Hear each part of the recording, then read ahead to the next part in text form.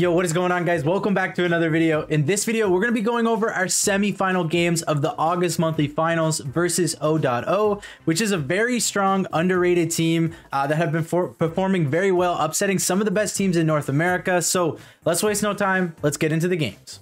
All right, guys, hopping into the first game here in the first set on Canal Grande. So it might look a little bit weird because we are actually the red team. So we're playing on the top side of the map. That's because we were watching back onto the stream because we don't have the games in our battle log anymore. But either way, the bans are going to be Stu, Gene, and Buzz. And the reasons being because, well, Stu, we really don't like playing against Stu. And Buzz, I mean, Fade is absolutely insane as Buzz. So we wanted to ban that out. But either way, we can see that we have a very good solid lead at the start of this game, 5-0. We got control of mid basically instantly, and we get another kill onto the Sandy, and they're gonna have a real hard time coming back in this game already, just because this map is so control based. And you can see that our team has very good control as well. We do block off Luffy there. This should be a kill, and we do get that kill, as well as our teammates on the other side are just locking it down, basically getting 2 kills over there. Not quite, but either way, we're looking very, very good. And the reason why I think is because, well, we destroyed Sandy's walls almost instantly, and as long as we don't let Sandy get in the mid, Sandy is going to be basically useless this game. And you can see so far we're just totally dominating, not allowing them to come up the map whatsoever. And you can see as soon as Sandy starts to come over, Zuan gives us a little bit of help, takes out Sandy, and we're looking really good here. And you guys are awesome. If this is one of the first times you might be seeing Griff in competitive, Griff is actually really, really good inside of competitive. I think we tested Griff out a lot, and I personally enjoy Griff quite a bit. I think it's a very good tank counter as well. But either way, at this point, 21-0, there is no way they come back in this game. We totally outcomped them, as well as we had a very, very good start in this game, and there's really nothing they could have done after like the first couple of seconds. I think this comp is too good at controlling the mid, so we're gonna win this game pretty handily, and I don't actually think any of us go down, and we're gonna win 29-0, I believe. So very solid first game. Let's hop into the next one. All right, guys, game 2 here, and we're gonna switch it up quite a bit. So there's a couple switches that we made. We switched Tick for Sprout. And the reason being is because, well, if they ended up going Tick, Sprout loses versus Tick, in my opinion. So I think just Tick versus Tick would have been better, but they didn't end up going Tick. They went with the Primo Byron comp, which is actually really hard to deal with. You'll notice that basically Byron is just going to heal the Primo a ton. We're going to be slowly picking away at the Primo's HP, but that means Primo is going to be charging super. And that's what's really going to cause us a lot of problems. Now, we already lost control of mid. It's really hard to gain control of mid over a Primo. And you can see Zuan is going to go on the other side because I don't think we can actually just fully stack one side. Primo's just going to get jump eventually and basically kill us all. But you can see how much damage Griff does with the super. The super is insane. Now, Zuan is going to almost die. Tyrant goes down, but we do trade a kill onto the Primo. So we're not out of this game. It's not looking great. I almost get a kill onto the Byron, but I do have to be a little... Oh, I actually get a kill onto the Byron, as well as Zuan gets a kill onto the Bell. So this is a very good couple kills here to help us regain control of this game. And I mean, at this point, we again are struggling to deal enough damage to the Primo. You can see how much the Byron Primo combo is very strong on this map. We considered running it as well.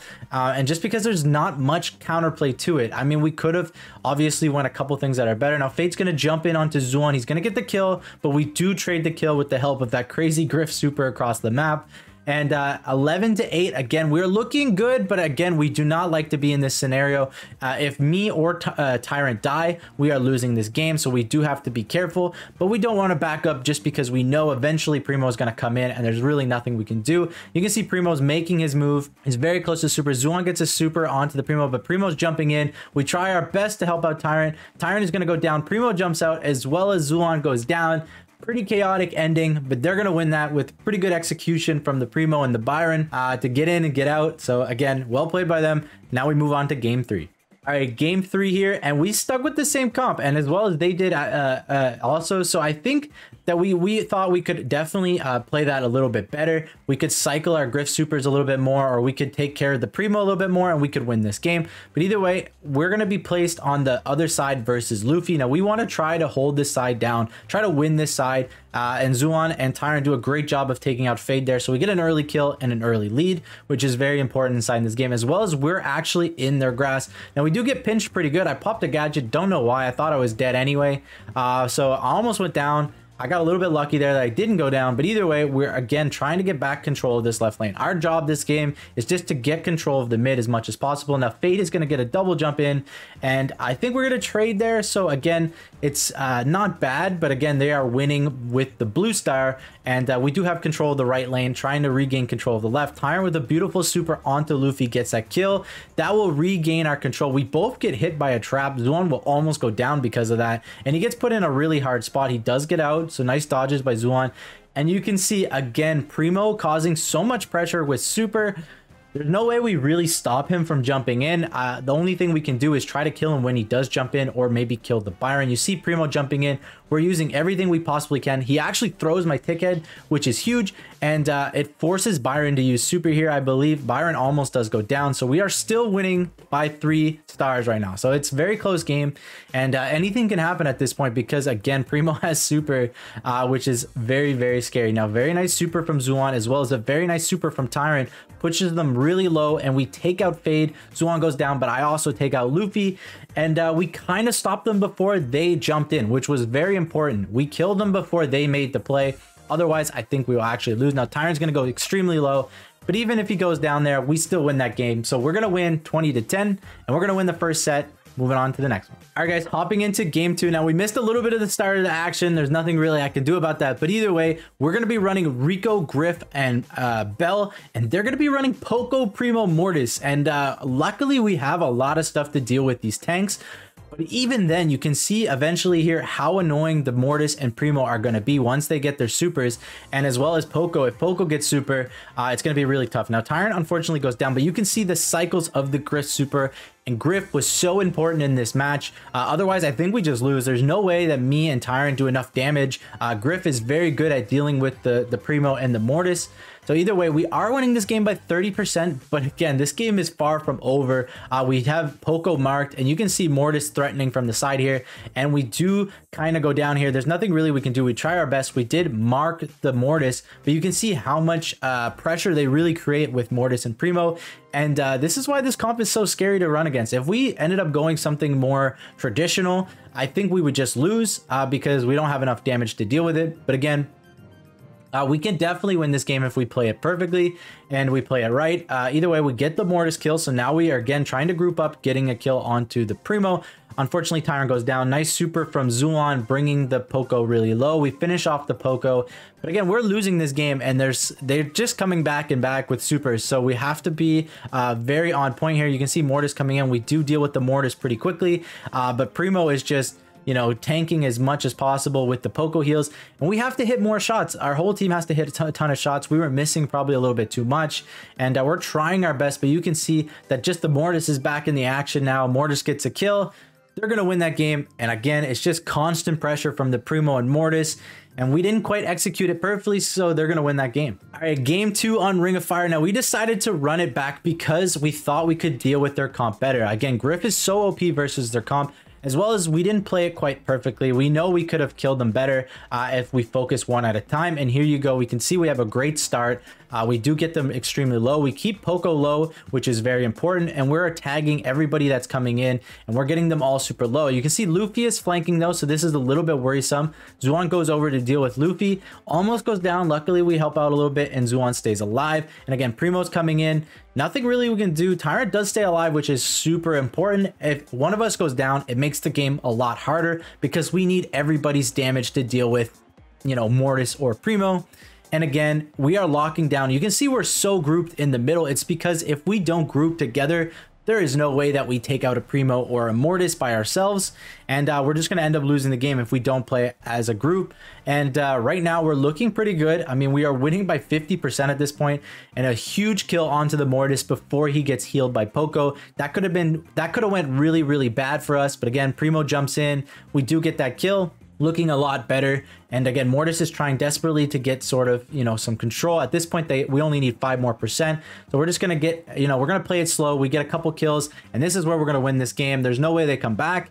We played this one much better than the first time around. Took us one game to, you know, kind of understand it. But either way, let's hop into the third one. All right, guys, hopping into game 3, we're going to stick it out at the same comp, but you can see this time around we split up because we know that they're not running Primo Mortis, and there's no reason for us to group like we did last time. So we're gonna get shot by Toast in the mid here, and it's very scary when B has 3k, so I have to be a little bit careful, and I do have to hit more shots. So far I've only hit one shot, as well as he's only hit one shot, but he has control of the mid, which is unfortunate for us. At least we should be playing a little bit more aggressive, but here it gets really difficult for us. We don't really have much room to move because Amber Fire is coming over. Now we're missing way too many shots at this point in the game, and this game would go a lot easier if we are hitting the shots, and we're down 30% already, so it's not looking good, and we're still put in a really bad spot right now, especially with the Amber, you know, Fire there. But finally the Amber Fire goes away. We're down basically 50%.